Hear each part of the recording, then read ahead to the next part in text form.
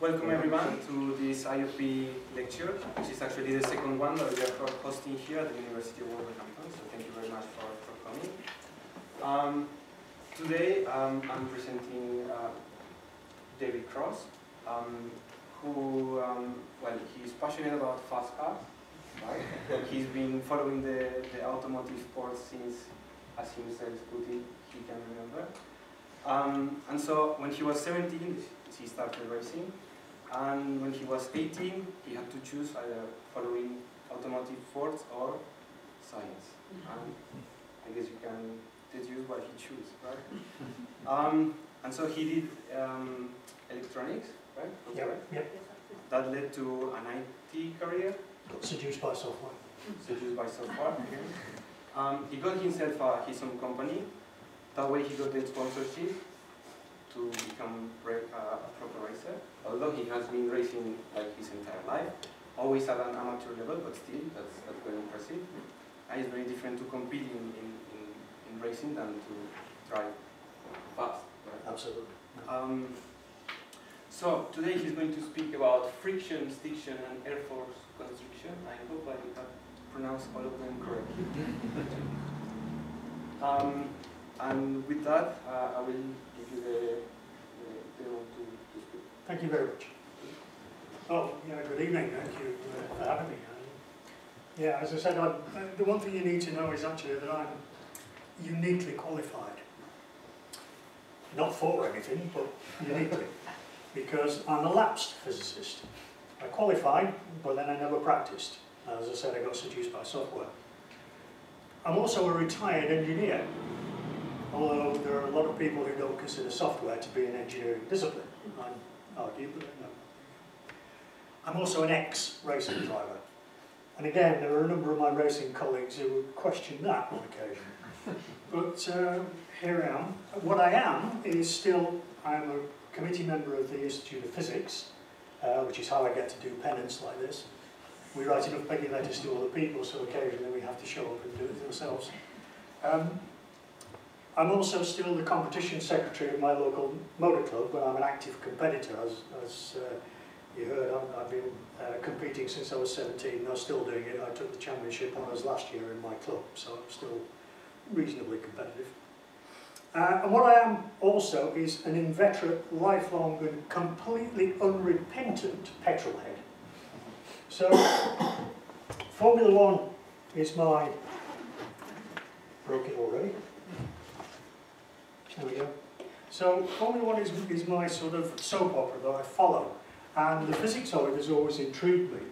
So I want to tell you how they go about doing things, and you must bear in mind that I'm a strict Newtonian.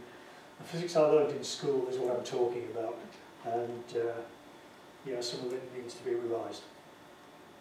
So getting on for 18 months ago now, when this talk first germinated, I was watching this guy taking his 5th British Grand Prix win. Massive achievement, absolutely massive. But if you'd watched the television or you read the newspapers, you'd have thought he was the first guy who'd ever won the British Grand Prix. You'd have thought he was the first racing driver from Britain who'd ever been competing or ever been successful. And I know he wasn't, because I remember this guy, Stirling Moss. This is who I grew up with. As soon as I could sort of form the words racing driver, Stirling Moss was the man of the moment. And he was the first British racing driver to win a British Grand Prix, which was in 1955 at Aintree. And I've driven part of the track.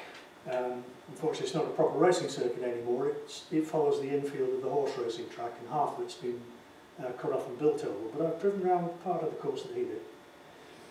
Of course, I didn't see that on television, because that was 55, and in my life story, television didn't get invented until 1962, just in time for Jim Clark, but that's another story, and if I start digressing now, we'll be here all night. Stirling Moss wasn't the first British driver to win a Grand Prix. Dick Seaman won the German Grand Prix, and what was it, 38? 38 when he won it, he was driving from 37. But the common thread is both Sterling Moss and Dick Seaman and Lewis Hamilton were all driving Mercedes Grand Prix cars. And those Mercedes Grand Prix cars were state-of-the-art and all-conquering. The newspapers didn't make so much of Dick Seaman in 1938 for fairly obvious reasons. The fact he had little swastikas painted on the cars probably didn't help very much.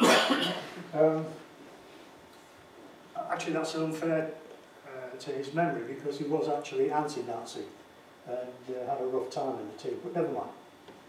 As I say, we're going off on tangents. And while we're off on tangents, the 1934 car that looked very similar to this one is the first one to have been called the Silver Arrow. And the reason why it was called the Silver Arrow illustrates one of the common themes in Grand Prix racing. And that is the power struggle between the teams and the designers and the engineers and the administrators and the organisers. The administrators and the organisers, the men in blazers in Paris, were convinced that they had to slow down the current level of Grand Prix cars, where we heard this story before. That was in the early 30s. But because it was in the early 30s, they didn't fully understand what the teams were capable of doing. So they came up with a wonderful idea. They noticed that all the fastest cars of the era were the biggest and the heaviest. So they said, what we'll do is we'll have a new formula that has a minimum weight limit of 750 kilograms. You may not build a car heavier than 750 kilograms. Mercedes engineers went off and thought, yeah, okay, we can still build a V12 3-litre supercharged race car with all the technology we can cram into it. Are we sure we can get that under 750 kilograms? Well, they couldn't. It was 751 and a bit. And it was painted in the German national racing colour of white, as all German racing cars were at the time. So they simply stripped the paint off and returned it to its bare aluminium. And that got it under the 750 kilograms. And that's why it's called the Silver Arrow. And they've been silver ever since. One in the eye for the men in blazers. Anyway, at this point I was learning to read. And I was learning to read about Grand Prix cars and motor racing. And this is how I started the research project, the culmination of which you're hearing tonight. So I learned all about it. I started doing some practical experiments as well, as you do. And eventually, at the age of 58, I got my race licence. Now, they don't just hand these out, you have to work for these. As I was explaining earlier on, it involves a full day at Silverstone with an instructor sitting next to you, making sure that you can A, pedal quickly enough not to be an embarrassment to everybody else, and B, safely enough to preserve everybody else. So finally I did it, and I spent 3 years campaigning all the circuits in the UK in a Toyota Supra sports car, Toyota MR2 sports car. He's not here tonight, but if he were here I would give a great vote of thanks to my friend John Wilson, who I shared this car with, and a great commiseration to his wife, because he got sucked in rather deeper than I did, and he's still doing it 10 years old. I ran out of money and eyesight at the same time. So I know I'm good. But I have got one circuit left in the UK that I haven't driven around, and that's Linden Hill down in Kent. So sometime in July, I think we're heading off to Kent, so I can do that one. And I will then have driven around every racetrack in the UK within a 10-year period. And I've also got 2 under my belt in New Zealand and Australia, and I'm heading for some more over there. So that's the thing. So what got me thinking was this 50-year period of my lifetime and this Grand Prix development, and the kind of changes that have happened and how Formula One cars have developed. And you see here the sort of numbers, the raw numbers. They are both dramatically fast cars.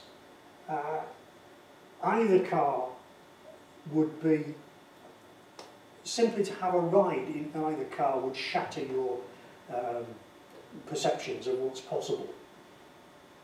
But the thing is that Dick Seaman, if he came back from his 1938 Grand Prix triumph and jumped into Stirling Moss's 1955 car, he would be perfectly at home. He could go out and he could cane that car around the track just as hard as he did his 1938 car. If Stirling Moss wouldn't physically be capable of getting into Lewis Hamilton's car, because they're now built for midgets. Current Grand Prix drivers are yay big. They don't, you know, they don't have large people in. And it would then take a team of 12 engineers and a couple of laptops to get the thing started. Even if he got it started, he'd be completely lost when he got out onto the track because he's got so many controls on the steering wheel. And its capability is so much higher than the 1955 car, he wouldn't know where to begin. The reason, sorry, I was just going to say, that clearly the current car is dramatically faster than the 55 or the 38, but it is nowhere near as fast as it could be because of this ongoing battle with the men in blazers. Formula One cars are not the fastest cars we can build. They are simply the best compromise we can achieve within the current rules. And that's why we have this hybrid formula, that's why we have the wings to certain dimensions, that's why the tyres are constrained.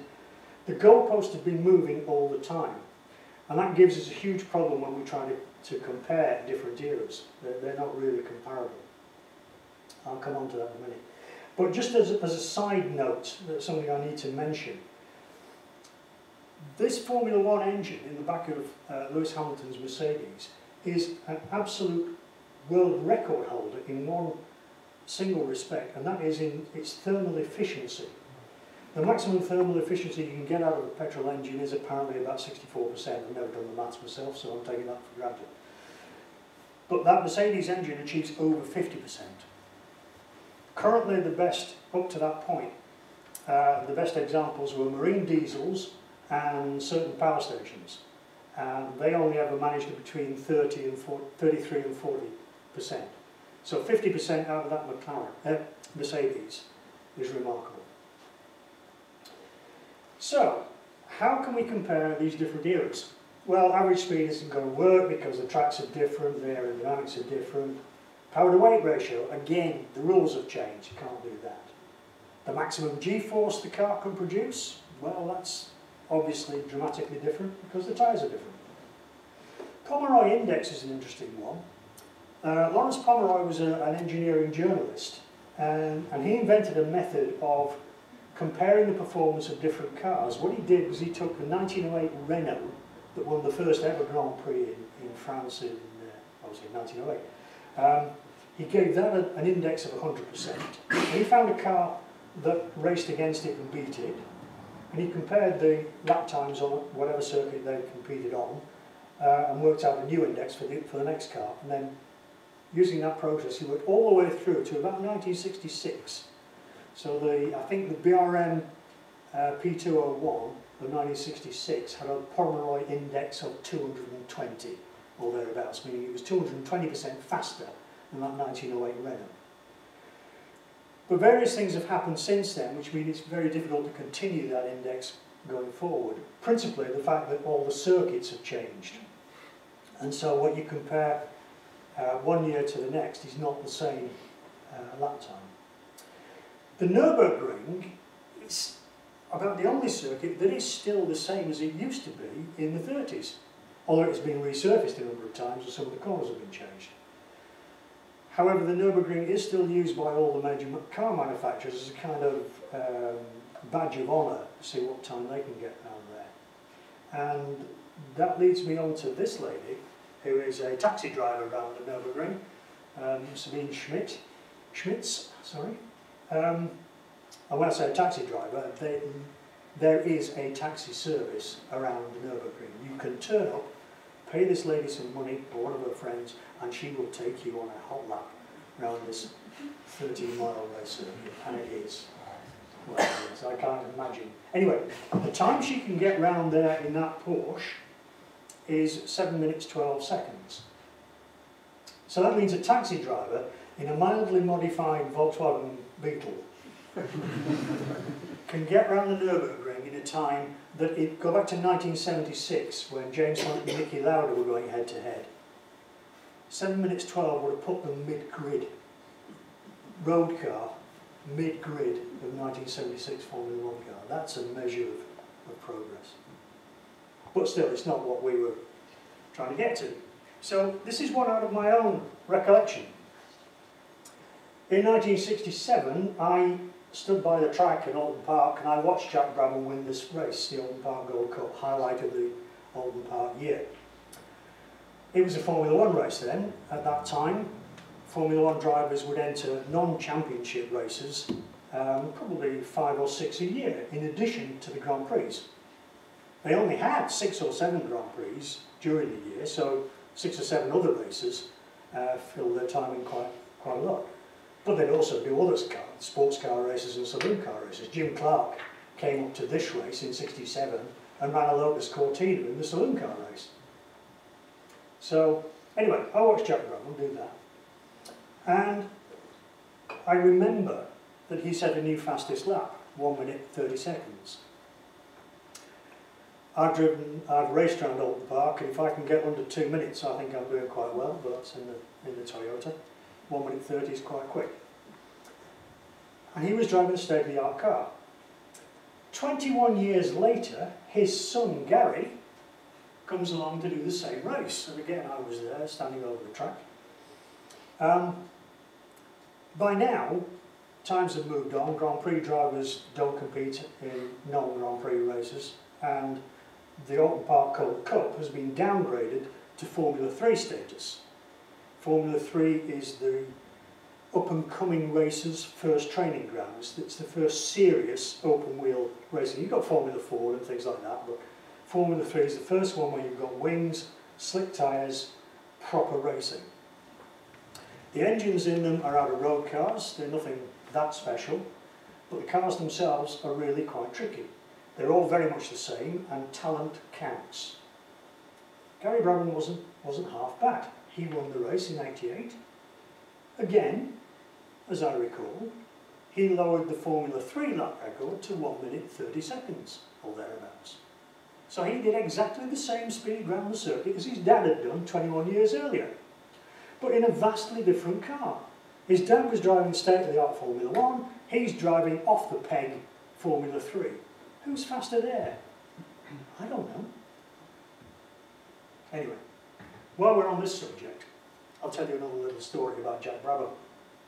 And it's an interesting story because it's the only story I know that I heard verbatim from the only Grand Prix driver that I've ever met, personally. And that was a guy called Chris Lawrence, who at the time was the sort of chief designer and mentor of Morgan's in Malvern. And he was largely responsible for the new breed of Morgan's, the aluminium bodied ones, the more modern ones with BMW engines. Back in early '66, the formula changed. Up to '66 it had been 1.5 litre pure racing engines. From '66 onwards we went to 3 litres. And there weren't any engines. Nobody had a 3 litre racing engine that would sit in the back of a Formula 1 car. BRM bought out their 1.5 litre engine at 2 litres while they started working on new ones. Ferrari were off the mark. They got a 3 litre V12 racing engine. They were okay. Jack Brabham cobbled together an engine out of a 4.5 litre, the conrods out of a 4.5 litre Daimler engine, the pistons from some Ford, and a Repco Oldsmobile 4 litre V8 that was had a new crank put in it to bring it down to 3 litres. Massive engineering job and very creditable engine as well. So there were a handful of cars that were going well. Chris Lawrence thought, I know where there's an old Ferrari V12 sports car engine I can get my hands on. And I'm sure I can buy an old Cooper chassis from this guy I know. So he did, screwed it together, managed to get himself into a couple of Formula 1 races. About the third one he did was the Nürburgring. So he gets himself out there in the back of the truck, practices on the Friday night before the race on the Sunday, and strips a crown wheel and pinion. Alright, broke. Phones home, from a phone box down the road of course, 67, no more. Manages to get somebody to get the new crown wheel and pinion, put it on a commercial flight, get it dropped off at the nearest airport, taxi arrives. So the taxi arrives in the paddock on the Saturday at about 7 or 8 o'clock at night, crown wheel and pinion. Races 2 o'clock the following day. Starts assembling pulling the gearbox apart, reassembling it. It won't fit. The crown wheel is 60 thou too wide. Needs to be machined down. So he's wandering all around the paddock trying to find somebody to say, where is there an engineering shop that I can wake up and get this thing machined this time of night? Nobody to be seen anywhere, until he goes to the back of the Brabham truck, knocks on the door, and finds Jack Brabham inside the truck, 8 o'clock on the Saturday night before the Grand Prix. He's already the world champion, incidentally, from the previous year, fettling his own car. Just tinkering, happy. Chris says to Jack, I need this machining, I don't know where I can go. Do you know anybody around? Jack looks at it, says, coming out, what? Australian, can't be Australian. Belly locker underneath the truck, slides out a tray, lathe. Leave it with me, he says. About half an hour. Half an hour later, wanders across to Chris in the paddock. There you go. Get it fitted. Chris was in that race the following day. Can you imagine that sort of thing happening now? Not at all. Anyway, what I decided to do, before I continually digress and we're here for all night, is to tell you 3 little stories, because the whole business of Grand Prix racing is so complex, so convoluted, and so dominated by aerodynamics that I can't possibly do it justice. And because primarily I know very little about aerodynamics, I'm not going to touch that at all. So I'm going to talk about 3 little snapshots of development that have been a fairly constant theme through the years, and that illustrate the way Formula 1 engineers go about things and the kind of levels that they can stoop to or encourage themselves to. And what I want you to keep at the back of your mind is that for each one of these, every other aspect of the car has been researched and developed in at least the same level of detail, possibly more. So we're going to talk about combating friction, we're going to talk about sticking the car on the road, and we're going to talk about the engine air intake and the way it constricts airflow. And perversely, I'm going to start at the end, and how to overcome this constriction. Now, I promised you some physics, so here you go. Here's a formula. This is Ferrari's formula. This is how they characterise a new design. The interesting thing from our point of view, and I may have to use my crib sheet to make sure I point the right thing. So rho there is air density. Z is the number of cylinders. That's fixed by regulation. Now, S is the surface area of the pistons, total surface area of all the pistons. Again, the capacity of the engine is fixed, the number of cylinders is fixed. That does give you a little bit of freedom in choosing the bore ratio and therefore the piston area, but not a lot. And I think there are actually limits on it as well. VP is the, the piston, mean piston speed, that's right. Again, the regulations now specify maximum RPM that you're not allowed to exceed. So, given that the stroke and the bore ratio have got to be decided, if the stroke is fixed, then the mean piston speed is actually going to come out of that as well. So that's not a lot of option for changing that. You can't alter the number 4. So what you're left with in that first set of brackets, what you're left with in that first set of brackets there is that little eta volume, which is the volumetric efficiency. It's just an indicator of how efficiently that engine operates. On the other side of the thing, well, that's chemistry. I don't understand anything about that. That's stoichiometric ratios and calorific value of the fuel and all that kind of stuff. Again, the regulations now stipulate exactly the kind of fuel mix you're allowed. You can't bung methanol in it like Sterling Moss and Dick Seaman used to do. You now have to be pump fuel. Not only does it have to be pump fuel, you have to deposit with the FIA a sample of the fuel you're going to use at the beginning of the season, and they will use a mass spectrometer to make sure that the fuel you're using at the race is exactly the same as the sample you delivered at the start of the season. So there's very little option for cheating there. And this little thing at the end is another ETA, another efficiency index. That's the thermal efficiency. So we've got the volumetric and we've got the thermal efficiency, and they both multiplied by a number of constants give us the power output. So the only thing the engineers have actually got control over are the two efficiencies, which is why we're going to talk about engine intakes. And this is just to prove that I did some serious research. And just make this up as I go along. And I want to talk as an example about this engine, because this is one of my favourite engines. This is the V10 that was in the back of Michael Schumacher's car when he won the championship in 2000. And he ended a 21-year drought that Ferrari had endured up to that point.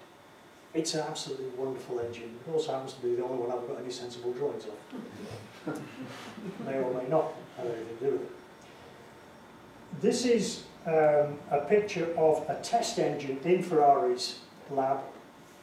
This is a single test engine that they actually built to verify some of their design constraints. They don't do that anymore, they do it all on the computer. Boring, can't show anybody pictures of the computer. And what I want you to notice about this is the way that the bell mouth at the top of the intake port is supported on these threaded rods at the side here. The pointer button is right in the middle, it's awful. So by turning those knurled threads, nuts on the side of that, you can make this whole assembly slide up and down these rods. And you can therefore adjust the length, the difference in height between the end of that bell mouth and the valve at the bottom of it. So you can physically alter the length of the engine air intake. A bit like a slide trombone. And that's what's shown diagrammatically there as an extract from that diagram of the Ferrari engine. And what we know, what everybody knows about pipes, particularly pipes with kind of bell ends like that, is they make noise. They are like trombones, they're like trumpets, they resonate like panpipes. And that's what happens with the air inside these things. So when the valve opens, the air rushes in, and there thematically is the air flooding in and into the engine. But then the valve shuts, and the air has mass and therefore momentum, and it piles up behind the valve because it's still hurtling down this tube. Consequently, down here, we get high pressure, significantly higher pressure down here than in the rest of the inlet tract or even in the atmosphere. What then happens is that pressure causes a rebound. The air rushes back out, and momentarily we get a high pressure region around the bell mouth. One thing follows another, the air rushes back again, we get more air piling up now, back at the back of the valve is still shut, but we've got high pressure again here. And this rebounding mechanism, this resonance, happens several times. Clearly, the air has a mass, it has a given speed, the length of the pipe is a fixed level length, it's going to take a certain amount of time for that to happen. Clearly, while that is happening as well, the rest of the engine is going about its normal business, it's rotating still, and eventually that valve will open again. Now then, if it happens by some miracle of engineering or accident of computation, that there was a high pressure region just behind that valve when it opens, then more air and gas will flow into the engine than would otherwise have happened. If, on the other hand, at the point the valve opens, the mass of air was at the other end of the pipe, you get less air into the engine. So the quantity of fuel that's taken into the cylinder depends crucially on what point in that resonant flow the valve actually opens. That depends on the engine speed, it depends on the length of that track. So we end up with this kind of situation. Here we have the engine speed in RPM, and very crudely we have a +1 to -1 alteration in cylinder filling. So at this particular speed, the length of the inlet port is such that the gas was up at the outer end, impeding any more airflow, and at that point the mass of the air was down behind the valve and flooded directly into the engine, meaning that we got an increase in what normally we could fill. Why does that matter? Well, it matters because of this curve. This is the kind of curve you get from an engine. This is hypothetical. Ferrari are very good, but they won't give you a lot of data on what their engines actually do, so this is a bit of guesswork. But engines are commonly like this. They don't have a nice linear power delivery. They have lumps in it. At this point, for some reason, the power delivery is quite high. It doesn't drop off, it still increases, but it increases at a much slower rate over this point, and then it shoots off up to its maximum value. Now, the one thing racing drivers do not like is inconsistency.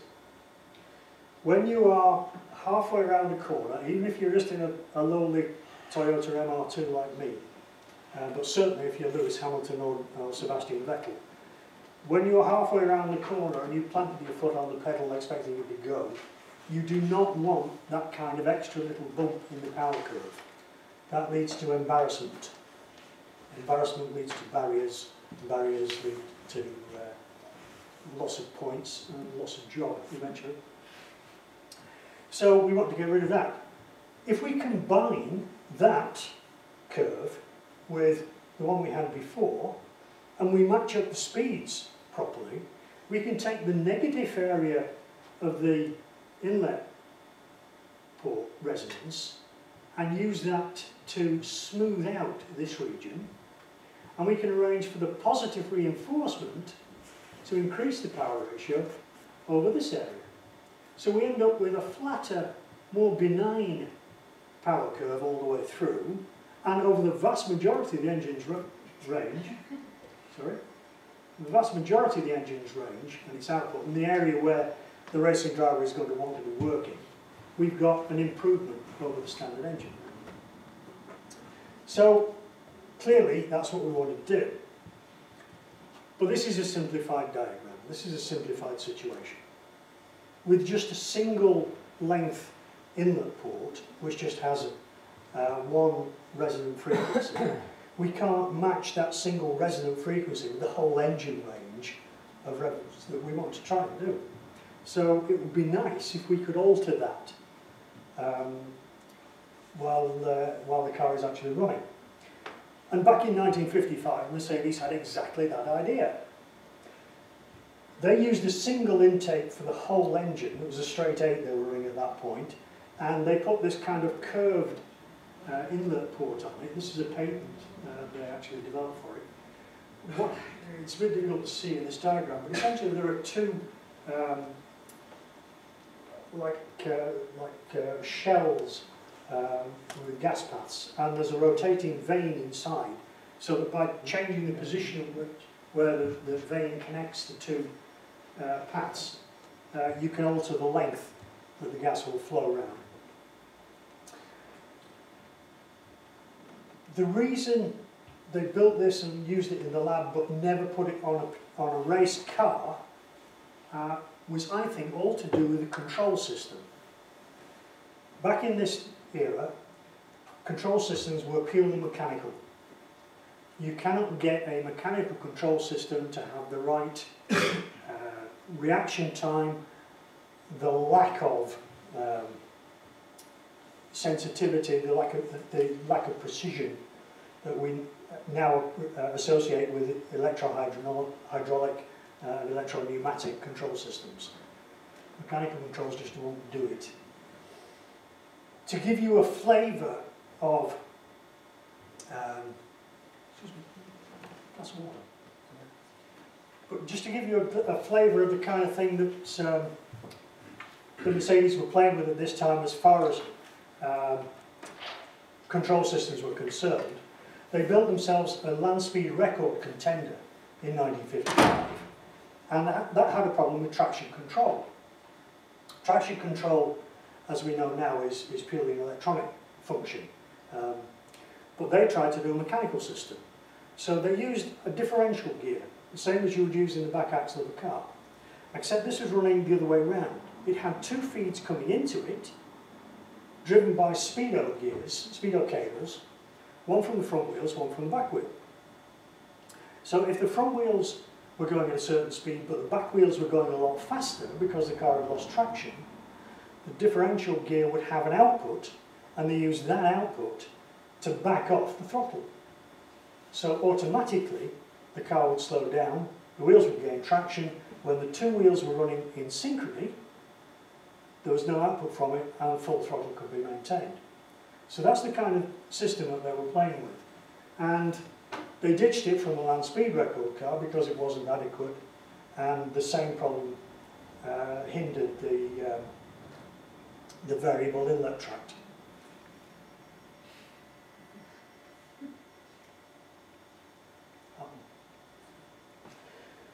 But Ferrari in 2000 had electrohydraulic control systems, so they could put a couple of rams where those threaded rods were on the single-cylinder test engine, and they could drive this intake up and down dynamically and at the speed that required with a Formula 1 engine. Now, if we talk about the speed required, obviously, you know how fast cars go, but we're talking here about what we call slew rate. We're talking about the rate, the speed that the car engine by itself can change speed. So it can go from, let's say, 10,000 to 15,000 at a rate of 25,000 RPM per second. So it'll take half a second to get from 10,000 to 25,000. Purely by itself. Obviously, if it's driving the car, it can't achieve that. But that's the speed at which the engine can accelerate internally. So that's the sort of rate you have to move these inlet ports. And in fact, Ferrari would change the length of the input port 5 times in the rev range of the car. So the engine management system, the ECU, will be driving these things and constantly tuning the inlet length to get the maximum output from the car. They were also getting ram effect because the airflow of the car at 200 miles an hour is pressurising the inlet chamber, the plenum chamber that's feeding these things. And again, just to give you a flavour of the kind of control that they can exert now with the electronic ECUs, when the driver stands on the throttle coming out of a hairpin corner in this V10, he does not get full output from all 10 cylinders. What happens is that the ECU will hold back the fueling and the ignition on one bank of the 5 cylinders and give full throttle to only one bank, so the engine will actually only get half its power output until it's reached the proper, or the RPM range that they've dialed in previously according to the track, when the other bank of cylinders will chime in and the driver will get full output. And this is all in the pursuit of removing those embarrassing sudden surges of power that cause drivers to go off into the boondocks. So that's the length that they're going to. Now, this is the first example of what I mean by cheating in inverted commas. Because with tricks like that, they actually get more than 100% efficiency. So that's what... thank you very much. That's what I mean by cheating. Thank you. So, let's talk about friction. Friction is the word we use to describe nature's way of turning motion into heat. The Industrial Revolution and everything we've learned since then have been various ways of turning heat into motion. Well, nature's always fighting back, and that's what we call friction. If you look at the output of an internal combustion engine, the actual output from it, the energy output, divides up into these different ways. And this is a lawnmower engine, it's not a Ferrari, but the principle's the same. So we've got, the big red one up there is uncombusted fuel, we've got heat lost in, that fuel carries away some heat as well. The exhaust gases carry away a lot of heat. The coolant, the engine rejects heat into the coolant, that gets rejected out into the radiators, so an awful lot of coolant gets lost. That's a major problem on a racing car, because that also causes a lot of drag. The bigger the radiator, the more drag you get, and the more it mucks up your aerodynamics. Mechanical losses, friction within the bearings, pistons against piston walls, cylinder walls. That's the story that we're going to be talking about in a few minutes. And finally, you get a little bit of useful output. Now, obviously in a Formula 1 engine, those numbers are all radically different, but the principle's still the same. We're talking about thermal efficiency here. We're talking about how much energy we can get out of the fuel we put in. The reason that the Lewis Hamilton's Mercedes engine has got such good thermal efficiency is because it recovers a lot of that exhaust heat via a turbine. Back in 2000 that wasn't part of the regs, so I won't be talking about that. And I'll just be talking about the friction. So the story about friction has been the desire to get the bearings and the internal rubbing surfaces to work more smoothly and generating less heat by using basically thinner oil, because the less oil you use in the engine, the less heat gets rejected out. It's actually one that's not on there. There is heat loss to coolant there. The coolant is not just the water, the coolant is the oil as well. And in a Formula 1 engine, the oil probably carries away more heat than the water does. So if we can reduce that, we can improve the car dramatically. Until, of course, we reduce it too much and the whole lot goes bang. So, what do we know about friction? Well, Leonardo da Vinci was probably the first man to actually write down some laws of friction, 200 years before Newton, so that's not a bad going. If he hadn't written them all backwards in mirror writing, we might have known more about them, but he kept it all to himself. And what he said was, if the load of an object is doubled, then its friction will also be doubled. Friction depends primarily on load. And the areas in contact between the bearing surfaces have no effect on the friction. That's counterintuitive, it trips up an awful lot of schoolboys, but it's universally been shown to be true. Hamilton, French bloke I don't know a great deal about, he actually was the first one who was recognised and codified these laws a bit more rigorously, and therefore became the standard work. And then Coulomb extended it by noting that there's a non-linear effect when you talk about sliding friction, when one of the two surfaces is moving relative to the other, and that the frictional force does not alter in a linear way. But it wasn't until the 50s that Bowden and Tabor actually gave us a proper explanation of what was going on.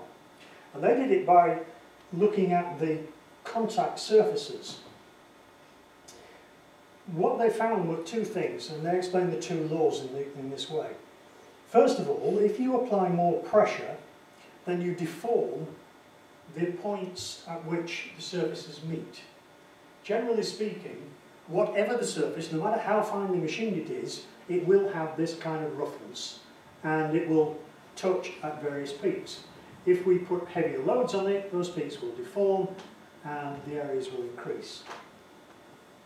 And so that's what happens, that's why friction increases with load. Eventually, you can actually get cold welding happening if the load is too high.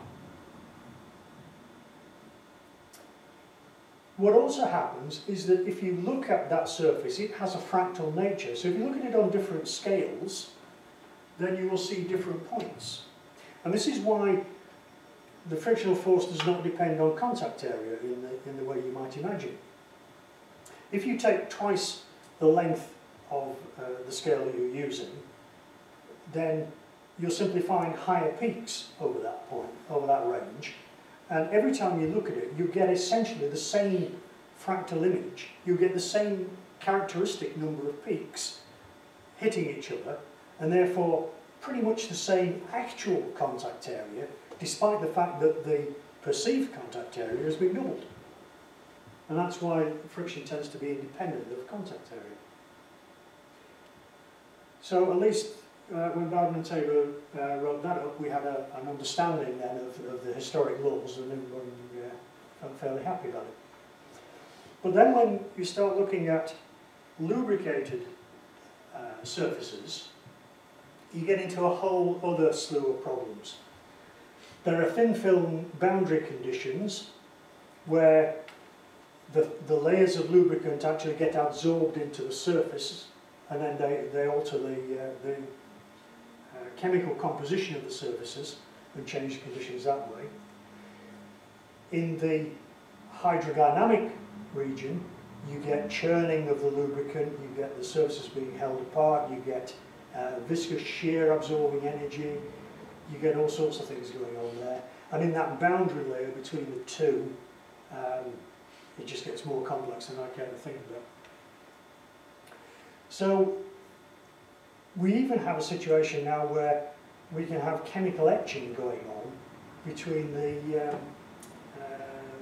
lubricant and the surface. So that the chemical, there are some additives in the oils these days that actually smooth out the asperities in the bearing surfaces chemically. And so we have a range of engine regimes that we need different lubrication facilities for.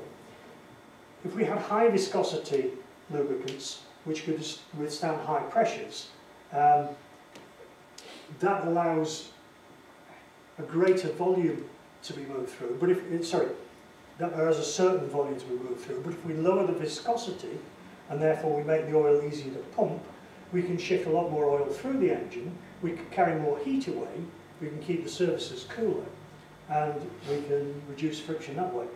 Friction modifiers that we put in, as I said earlier on, actually chemically etch away the asperities.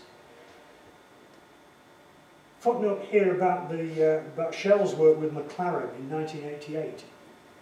Again, just to give you a scale of the kind of improvements that can be achieved.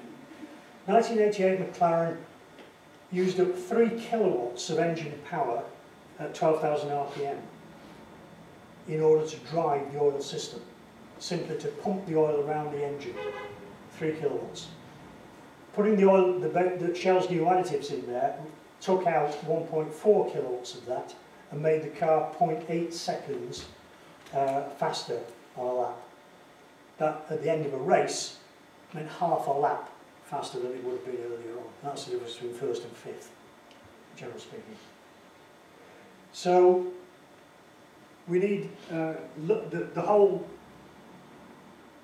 direction of I didn't say direction of flow. The direction of work in lubrication has been continually to reduce the viscosity of the oil to the point where the engine will coat will go bang and then back off slightly so that it still stays intact. And where we used it in the 50s, castor oil was the base for oils. It's now predominantly synthetic lubricants, and castor oil had this one benefit in the vintage era, that it resists being diluted by petrol. The engines, the old engines, were very loose. They had large gaps in piston bores and valve clearances, and petrol was constantly getting through the combustion process down past the rings into the sump, diluting the oil and reducing its effectiveness. Castor oil resisted that magnificently, and that's why it was used. That's why any old guy like me can go to a motorcycle race and smell castor oil or vintage car race, and it just gets our juices flowing. But that was then, so resistance to dilution by petrol was a key benefit. What's happening in the current era is exactly the inverse of that, and this is the next episode of cheating, in a way. The viscosity of the oils is now so thin, they get heavily aerated. You've got to get the air out because you can't pump air, you can only pump oil. So if you want to get good flow around your bearings, you've got to get the air out of the oil first. So Formula One engines run little centrifuges. So as the engine is, because if you think of the scavenge pumps in the sump of the engine, the scavenging pumps are drawing your used oil back out of the engine to put it back into the high pressure region so it can go around again. Those scavenge pumps must have a higher capacity than the capacity of oil, than the quantity of oil that's coming through them. Otherwise they choke. So they are constantly dragging air in. So you have to get that out. In the old days, it was sufficient to simply put it into a spiral pipe in a swirl pot and just allow it time to percolate its way through, and the air would naturally bubble out. Can't afford time when in Formula One. So it goes into a high-powered centrifuge, and the oil is literally flung around the outsides of the pump, drained off, and the air escapes at the middle. So there's some quite complex pipework leading back to the catch tanks. One bright idea that one engineer dreamed of was, well, we're going to feed this aerated oil contaminated air back into the engine through the planning chamber. Suppose that oil had in it some combustible elements. We would then have an extra fueling route because we're now pumping a bit of oil. Now suppose our engine used up more oil than it used to, and we could easily organise that, couldn't we? And suppose we put some additives in the oil that help combustion. I told you earlier on that the fuel they use is rigidly controlled by the FIA. A few years ago, the FIA weren't controlling the oil. So the oil got more and more contaminated with esters and olefins and all sorts of other highly volatile substances. And cars started to dramatically use up an awful lot of oil every lap because it was all being pumped up into the engine air intake and feeding back into the engine and getting remarkably more power out of it. Yeah, that's been tapped on the head now, but that's the level of ingenuity, if you like, that Formula One engineers employ. So, right, enough about friction. Well, not quite. Here's one of my favourite looking cars. Didn't go very well. In fact, it was a bit of a turkey, but this is Jensen Button in his 2007 Honda. It's an appropriate standard, I think, to use for comparison purposes, which I'm going to get onto in a minute, because it's not a particularly good Formula One car.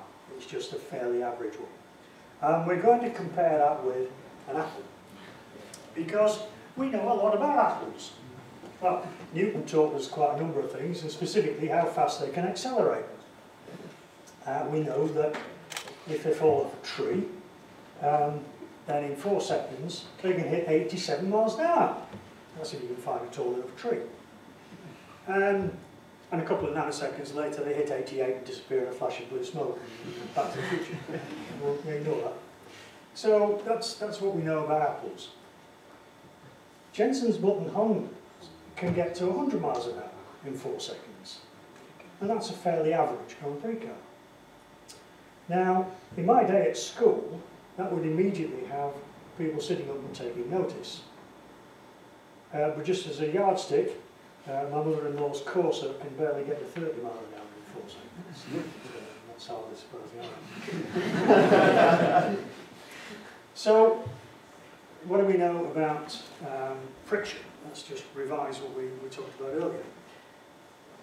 As I say, in my day, the coefficient of friction was known to be a maximum of 1. So you couldn't accelerate anything faster than G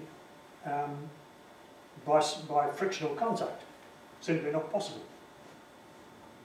But rubber tyres clearly don't conform to Hamilton's laws. Something going wrong here. Is it the formula's wrong? No, of course not. Theories about physics are never wrong, they're just occasionally incomplete. And that's what's happened here.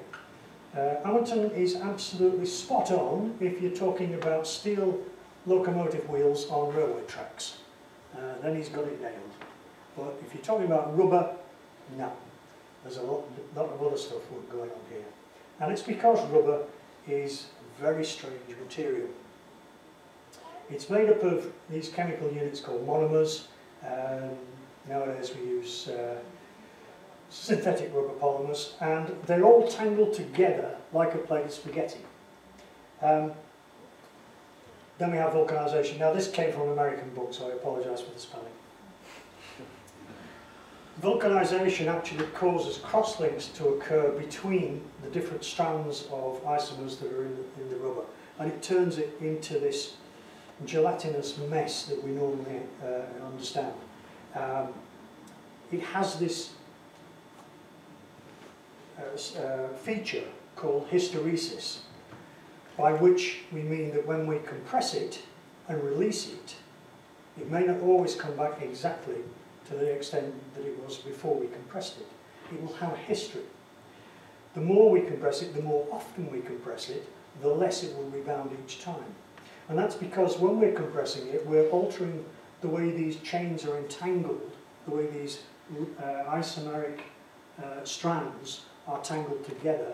We may break some of those vulcanization links, those cross-links, and we may cause them to reform, in other words. So when we're compressing rubber, we're not compressing a metal spring and getting the same energy back when we let go of it. We're forcing the rubber to undergo deformation internally. That will soak up energy. That energy is essentially the same as the frictional loss that we were talking about earlier. It's nature's way of converting motion back into heat, and it gets the rubber hot, and it uses up the energy that we put into it by compressing it. Think of golf ball, drop a golf ball, bounces back up to virtually the same height that I let go. Think of a putty ball, drop it, it goes splat.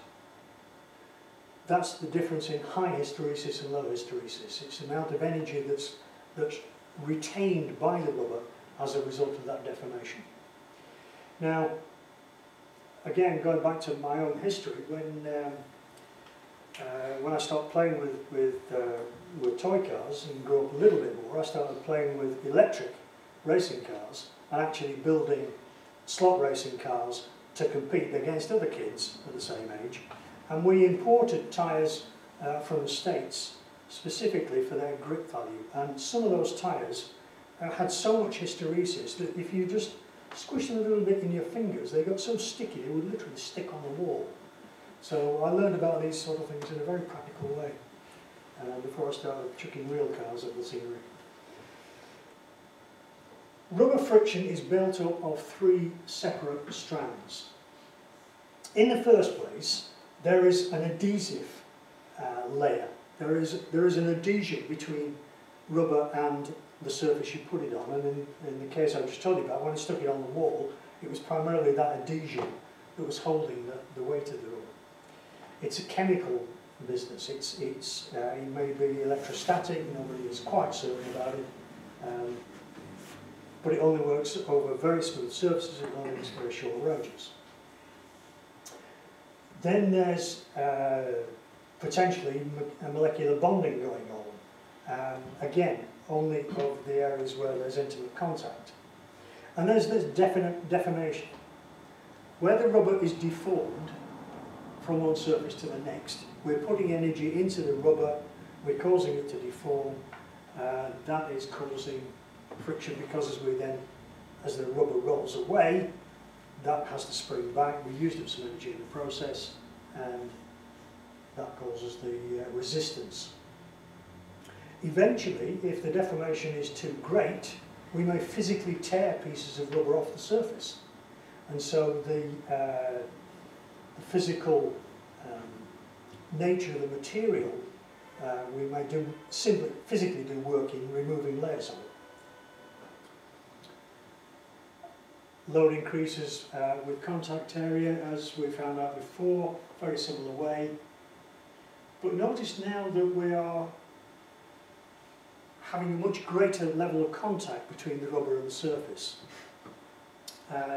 which means that with rubber we don't get precisely that same independence between contact area and friction coefficient that we had with, let's say, metal surfaces in contact. Rubber is different. It doesn't play the same rules. That keying is what gives us the grip.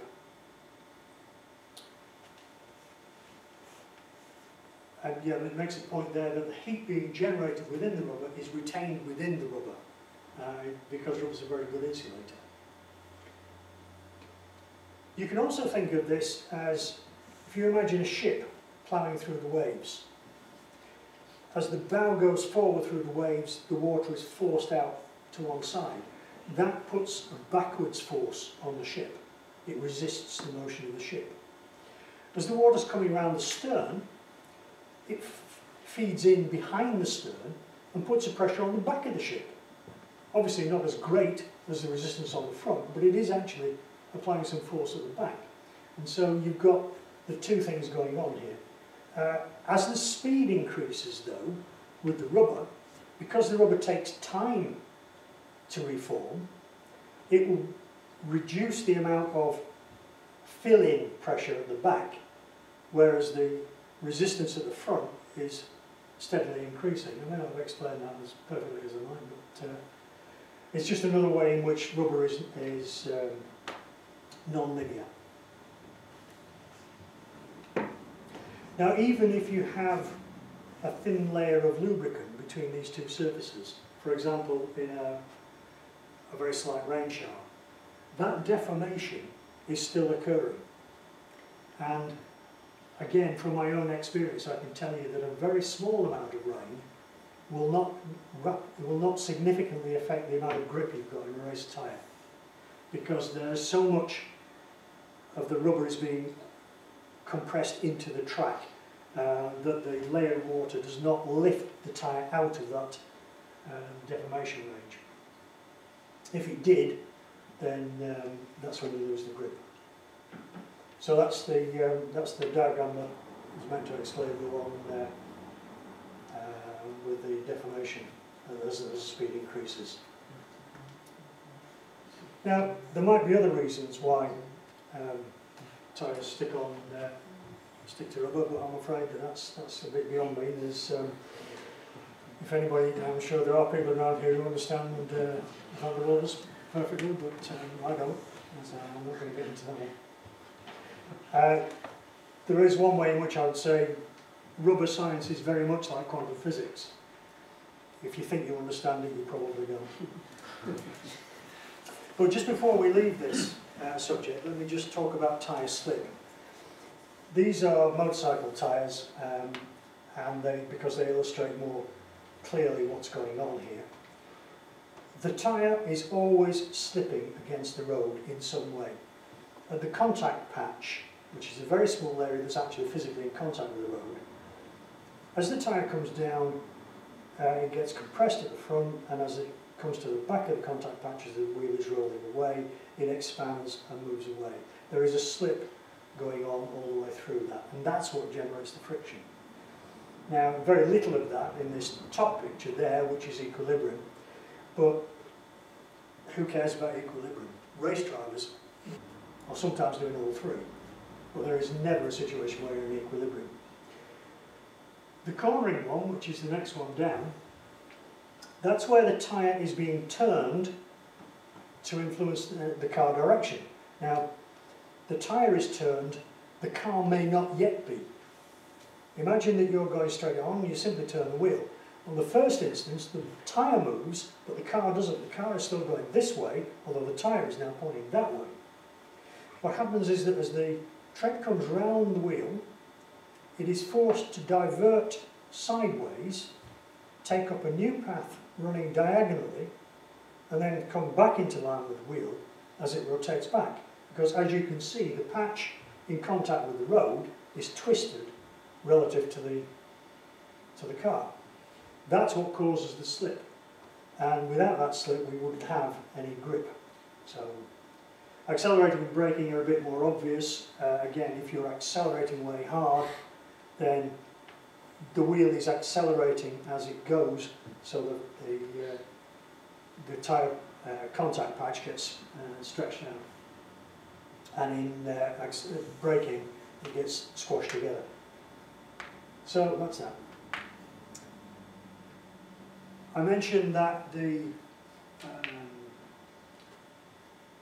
Hamilton formula of friction being independent of contact area doesn't work for racing tyres. And that was the realisation that came about in the early 60s. And that's why racing tyres just suddenly exploded in size and width as we got to understand more and more about it. So that really was the defining feature of my growing up with racing cars, and until aerodynamics began to take over everything else. And it's the point at which I lost control of the science. So I just want to close by telling you about a couple of the sources that I used to put this all together. If you ever want to get into racing, then you need to understand tyre technology, you need to understand grip. And this chap wrote a couple of excellent books and has a good website. And despite being in the middle of a hurricane when I decided to start up an email conversation with him, he was extremely helpful. Genuine all-round good guy. I have to say, so is this man. I love it. And by a friend of a friend, I got hold of him, and he had a lot more important things to do than talk to me. But he put me in contact with an awful lot of material. Shell and Ferrari have been hand in glove for most of the 50 years that I've been involved in this.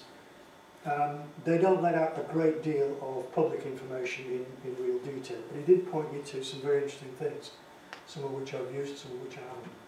And in particular, he put me in touch with this chap, who's a lovely guy, and he was right at the sharp end.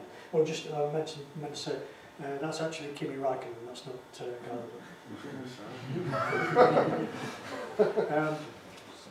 this guy, Mark Wakeham, knows more about engine lubrication than I will ever know, and more, I suspect, than most people will ever know. Wonderful chap. But he also shares with me the distinction of low flying in a Messerschmitt three-wheeler in reverse. He actually got up to third gear.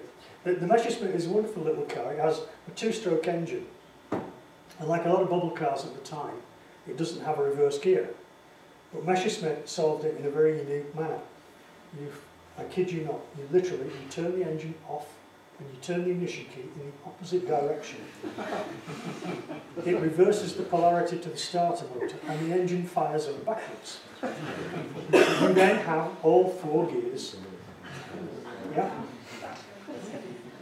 Mark at Bruntingthorpe got into third gear, going backwards, with rear wheel steering on a handlebar system. Yeah, he still carries a bit of glass in his forehead as a memento. I was going forward when I turned mine over, and I no longer have the windscreen frame, but that had the shape of my head in it. So, be that as it may. So as I say, I put down here, I hope all these gentlemen will forgive me for the way I've simplified what they attempted to teach me, and for any errors that I may have introduced in the process. I'm sure there will be plenty. But I want to finish with this one.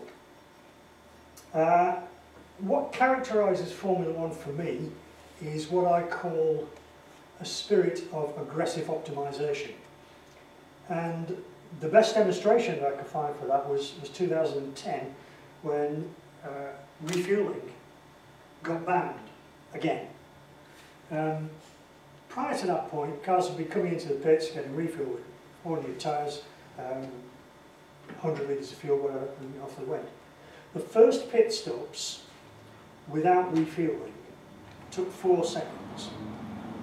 Now just imagine 22 of you stood around in the pit lane.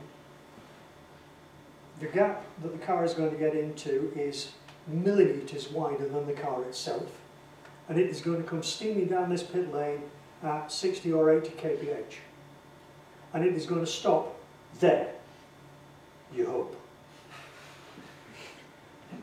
Most of the time it does.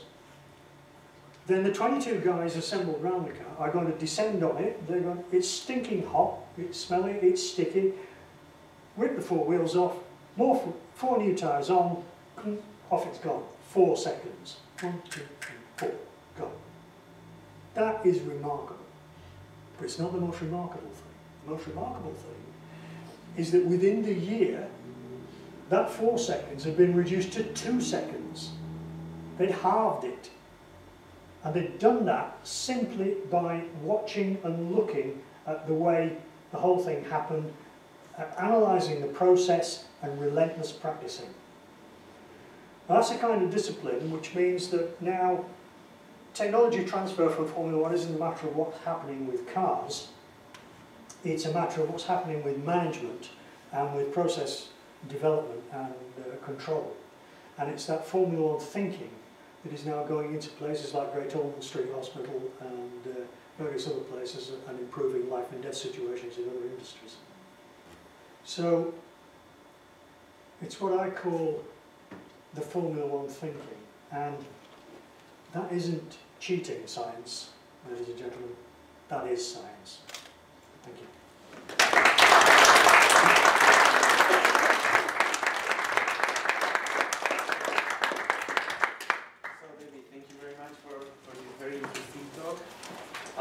We have heard a lot of thermodynamics that I hope our second year students will be very familiar with at the end of this semester. Hopefully, yeah. Good. So if there are any questions for Dave, well, you're free to ask. I've got one, actually. I'm building an NA MX-5 engine. Okay. And I'm putting on throttle bodies. Yep. And I've read a bit about the length of the throttle body, like you were talking at tuning there, and that the size of the throttle, the diameter of the throttle body affects the intake speed. Yep. And that a smaller throttle body might be better for lowering torque because it speeds the airflow into the engine. It does. I don't understand that. Can you, well, why is a quicker inlet better for lowering torque? Simply because it encourages better cylinder filling. Right. You will get a better, that volumetric efficiency that we talked about is going to be higher if you've got a high gas speed, because then all the time the valve is open, you've got mixture coming in. The problem you've got with an ordinary kind of road car engine is the valve opens a bit lazily. You know, the cam's not too hot. The cam's designed so that you can drive it around and it'll still be docile when you pop down the shocks. So the valve doesn't open terribly rapidly. So the gas speed in the inlet port doesn't build up particularly rapidly because it depends on the pressures. You're looking at the vacuum being generated by this piston coming down against the air pressure outside is what's dragging the mixture down the inlet port. If the port is smaller, then that vacuum has an easier job of moving the fuel, and it therefore increases the flow rate. That means that there's more encouragement for the rest of the mixture to come after it, and it ends up filling more of the cylinder properly, and so you've got more fuel and air in there when the piston comes back up again.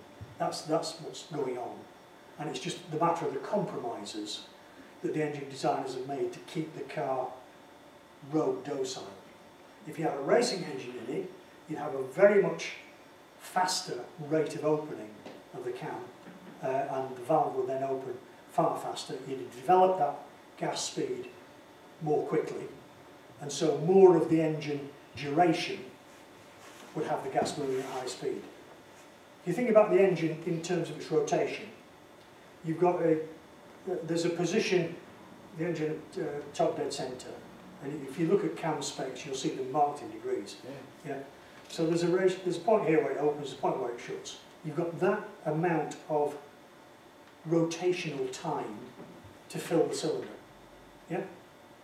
So the faster you can encourage it, the less of that duration, less of that rotation you can use to get the gas going fast, the more gas you'll get in. Right, yeah. Yeah? So the faster the valve opens, the more you'll fill it. Do you reach a point at high RPM where a wider intake would be less Yes, restricted? if the intake port's too small, Yeah. you'll strangle the mixture then at high revs Yeah, okay. and high power. Yeah. So it's all compromise. Thank you. But I've raced MR2s all my life, and I've always been competing against MX5s. I don't really know, I shouldn't be helping you. Yeah.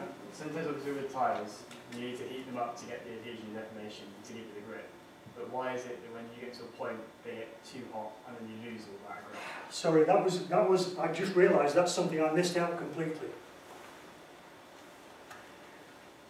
We've now got to the point, first of all, the straight answer to your question is, again, it's compromise. Yeah. Difference between summer tyres and winter tyres is the heat range that they work on. Difference between road tyres and racing tyres is the heat range that they work on. The rubber is not significantly different, it simply works better at a different design temperature. And so you want it to be at its optimum temperature under the kind of loads that it's going to get while you're racing. If you overstretch it, because you slide it too much, because you break traction when you're coming out of a slow corner, the tyre gets beyond its normal temperature. And one of the things that happens to rubber when it gets too hot is it goes past a critical temperature, and then those sulfur links start breaking down wholesale, and the whole thing just turns to jelly. It loses its structural integrity. If you go past that point, it gets to another critical temperature where it becomes brittle and then starts to break up into chunks, and that's why you go offline on a racing circuit and you're driving over lumps of other rubber.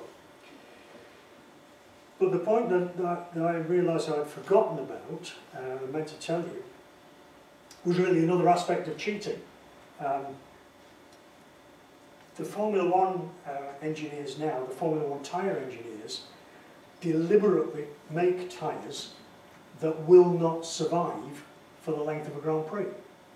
So that the drivers are forced into using 2 or 3 sets in the race. And to my mind that's cheating, because it's cheating us, the public, a proper racer. Just wanted to get that off my chest. Any other questions? Yeah? This may be slightly tangential to the physics, but you mentioned earlier that various aspects of the engine build and such were all regulated to the degree that there's not a lot of variations that you can do.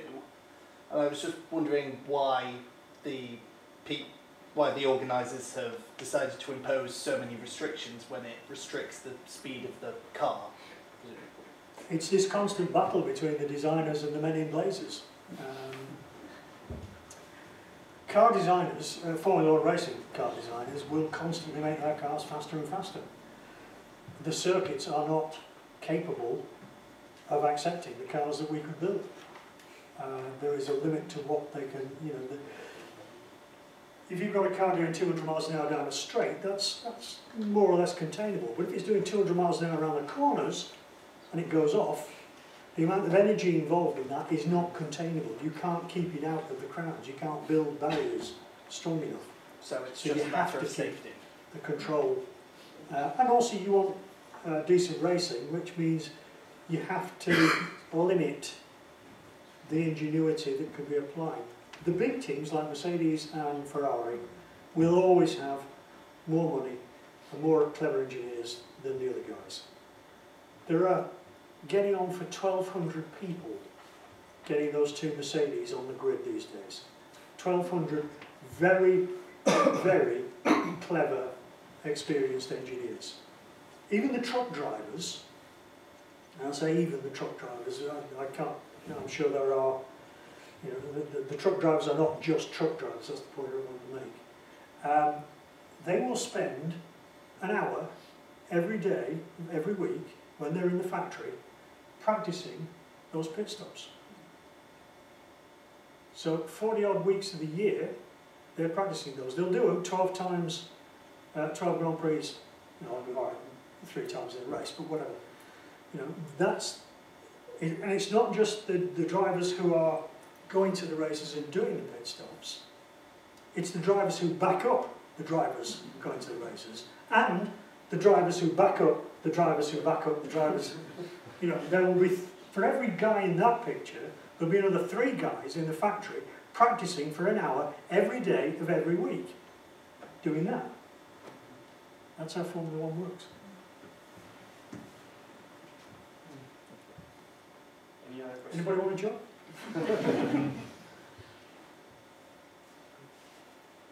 So, I've got another one actually. Yeah. This is talking about drag racing now. Yep. This is a bit of a pub physics debate we've been having going on that you might be able to argue with. So they can launch off the line at more than 1G, and our Yep. sort of rudimentary understanding of the laws of friction is that you shouldn't be able to do that without something else helping you, which I think actually you've covered quite a bit of Yep. tonight. That's to do with helpful. Stiction. They run quite low pressures down in the tyres, Yes. so when the tyres spin up you get a vertical acceleration as the tyre grows. Okay. Slide, yes. Slight. I was going to say, how much of a component is that in helping it? No. Not significant. Right. Not significant. Is it more significant than any effect you might get from blowing the exhaust out the top of the car to... No. No. My gut feeling, I'd have to do some numbers, but my gut feeling for that is, you know, just not significant. Why do they run the tyre pressure so low? Is it to get the contact? No, because what they want to do is they want to reduce the stiffness in the sidewalls. Yeah. If you look at a drag car when it's taken off, you get some of these slow motion pictures, you'll see that the hub rotates, the tyre's still stationary, the car hasn't moved yet, Yeah. and it twists up the tyre. And then you get this kind of elastic effect, where it just starts to launch, and then as soon as it starts to launch, you'll get some slip. The tyre then gets returns to its normal shape, and then you've got the sliding friction that's driving the car forward. But the friction is all coming about through that mechanism of the rubber deformation against the sliding against the track. That's where the grip is coming from, that's where the thrust is being generated. If you didn't have that wind up in the tyre though, you'd break drive shafts. Right. So It's just a shock absorber. Yeah, yeah. It's a way of decoupling the power from, because as soon as you dump the clutch, you can't, there is no way with the kind of power that a drag race has got that you can modulate the clutch to feed it in. You've got to have some kind of semi-automatic mechanism to do that, and the tyre is what does it. And this is why you don't need big tyres on jet cars, isn't it? Because the thrust isn't going through the tyres, it's coming from... It's coming from Yeah. reaction, yeah, that's right. Yeah, all the tyres on all the thrust they've got to do is stop it rubbing on the ground. And keep it in a straight line, which is also difficult. Okay. any other questions? So if not, I would like thank you, David, for this very nice talk, for having this, hosting this lecture today. And on behalf of the IOP, the Institute of Physics, and the University of Wolverhampton, please accept this. Oh, thank you very much. Most person. Thank you. And let's thank David again with a round of applause.